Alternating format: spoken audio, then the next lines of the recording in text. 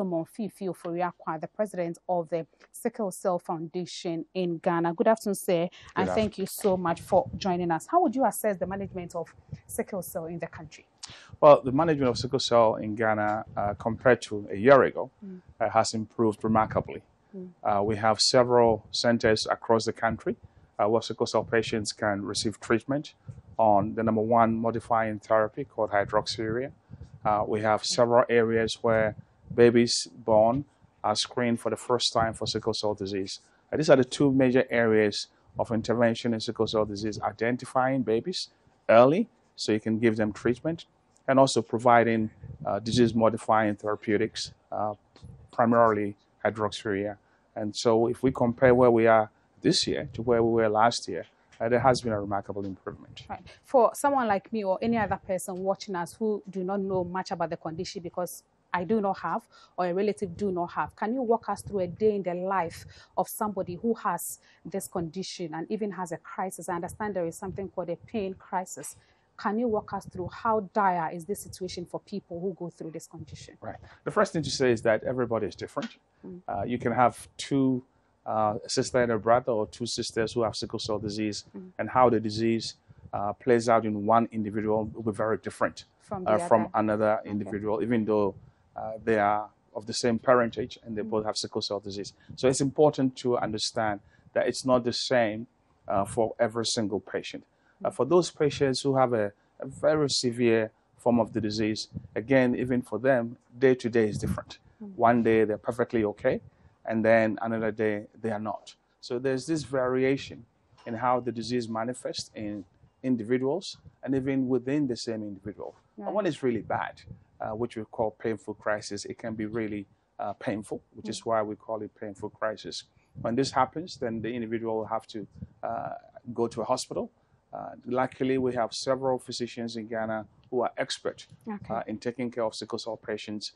And so for most of the large cities in this country, there are dedicated sickle cell clinics where patients can go and receive care. Right. And for areas where there haven't been sickle cell clinics, there are now new sickle cell clinics being opened. Earlier this year, I was in Wa, for instance, where the first sickle cell clinic in that part of Ghana was established. Impressive. So I also understand that couples have a role to play. What should people who have met, fallen in love, they want to go on this journey together, what are some of the key things they should look out for before they embark on this journey? I think it's important, given that the frequency of the sickle cell mutation in Ghana is high. The frequency is about 12%, which means in 100 Ghanaians in one room, 10 of them will have sickle cell trait. Which is good or not? Well, it's not good because we have a high prevalence of the mutation. So it's important you bring up the issue of marriage, that people have a conversation about this. It's important to know your status, and this is also part of the theme for this year's celebration, building and strengthening global communities and formalizing newborn screening, and also knowing your status. And what that means is that before you get into marriage, it's important for you to know whether you have sickle cell trait or whether your partner has sickle cell trait. And for the foundation, the key is getting that information out there. Once you know that you and your partner both have sickle cell trait, at least you then know that for every pregnancy, there's a 25% chance that a child might have sickle cell disease. And it's better to be prepared so that if you do have a baby with sickle cell disease, first thing is to get them tested and then enroll them in early treatment that will help that child to survive. This means that it's equally very important that the country is undertaking the newborn screening, because right from the hospital, parents know the status of their children. How has that helped if you compare it to previous times when we didn't have that, condition in the hospitals? So newborn screening, it's been shown all over the world, definitely saves the lives of children with sickle cell disease. Not just in Ghana, in the United States, in Europe, in the Middle East, in Caribbean, instituting newborn screening, where babies are screened before they leave hospital to determine whether they have sickle cell disease or not, and then being put on treatment. We didn't have this here 20 years ago. Newborn screening has been introduced. It is not nationwide. It's still pockets where we are screening babies. And so each time we get this opportunity, we urge government to put more resources to formalize newborn screening. Does it mean that if a person gets to know the status at the newborn stage, it gives more of a quality of life to the people because they know from the beginning? Absolutely. When a baby is diagnosed to have sickle cell disease, they are put on what we call penicillin. Penicillin stops the baby from getting infection. So the whole point of newborn screening is to identify the babies very early, and so that they can be put on penicillin to protect them from infection. That is why newborn screening is done. And so the plea to government always is to help formalize newborn screening so it becomes as routine as getting vaccination. Every baby born in this country gets, jabs. And what we always encourage government to do is somehow tag on screening of these same babies who are getting vaccinations, for them to be screened to see whether they have sickle cell disease or not. And when they have sickle cell disease. Let me take it from where you just finished, the fact about government. How has it been over the years? How has the support been for people living with the condition? Well, last year was a remarkable year for us in terms of government support, that the National Health Insurance Scheme added hydroxyurea to the drugs that are reimbursable. And so a sickle cell patient who goes to Kolebu or any other major hospital in this country, if they need hydroxyurea, which is the #1 drug for managing disease. For every patient? Yes. It's if you're a sickle cell patient and you go to hospital and you need hydroxyurea and the doctor prescribes it for you, it's free under the NHIA. So government has been wonderful. It didn't used to be so. It did not. It only started last year. Just July. How expensive is that medication? It's not that expensive because it's a very old drug. It's been around for a long time. And so it's not that expensive. But what we urge government to do is to do more. So hydroxyurea was great. Now it would be nice to extend newborn screening to every baby born in this country. All right. It's been quite a journey for you. But what would you tell people who are watching us about the disease? Is it something to be scared of? No, there's nothing to be scared of sickle cell disease. This is a disease that has been with us for a long time.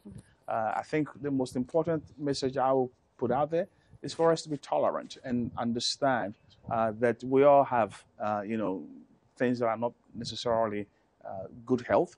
And if somebody has sickle cell disease, the best thing to do is to be supportive and give them courage to fight the disease. These patients are amazing. They are warriors. The amount of pain they go through is not easy. And the last thing they need is for society to discourage them from pushing on and living the best life that they can. Correct me if I'm wrong, but I think I read around sickle cell a bit, and there is no cure, but there is a bone marrow transplant. Yes. Is that correct? Yes.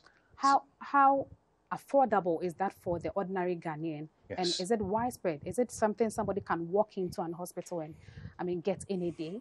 So a couple of queries. So bone marrow transplantation is a cure. Is a cure. Is a cure. Right. So sickle cell disease is a blood disorder. And so what bone marrow transplant does essentially give you somebody else's bone marrow, similar to, if somebody has a heart transplant or a kidney transplant. So you're transplanting bone marrow and that will cure the disease. Now, it is not as common, not just in Ghana. Bone marrow transplant is not widely available anywhere in the world.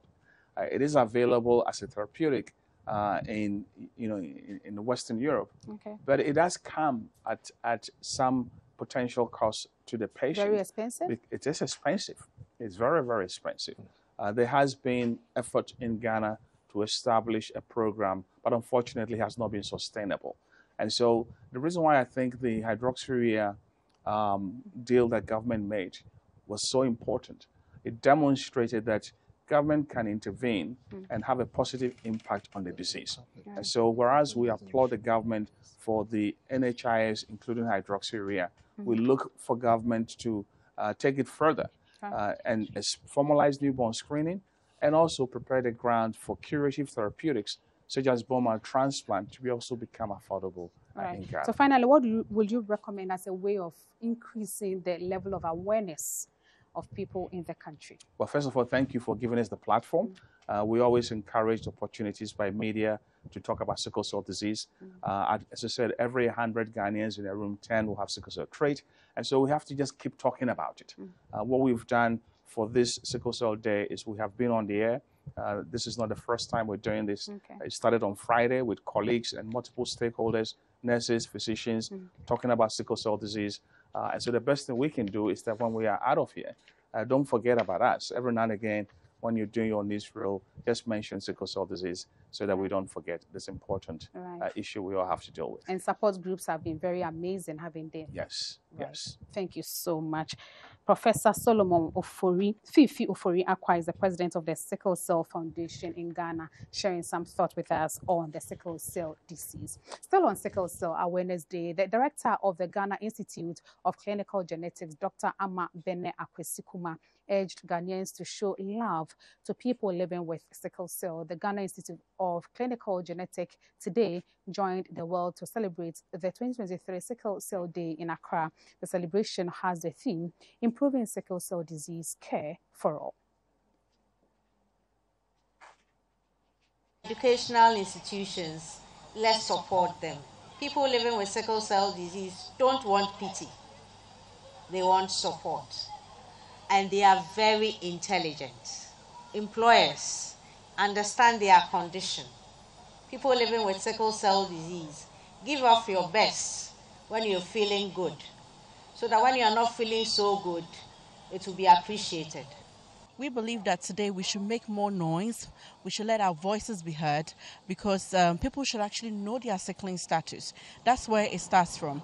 And if we continue in this path, what is going to happen is that people will know their sickling status. Eventually, we'll be taking sickle cell out of this world, because GNS Foundation, we have been working closely with the Sickle Cell Clinic in Kolebu, and I must say that we've seen so many things happening. Lives have been lost, people have been stigmatized, but these things are so avoidable and preventable. Even though we are still facing stigmatization, we need to be more open about the condition and be in control of the narrative. So I want to encourage everyone out there. I know the road is tough. I've gone through it myself, but then I am a living example of what is possible. So please be encouraged and make the best out of everything that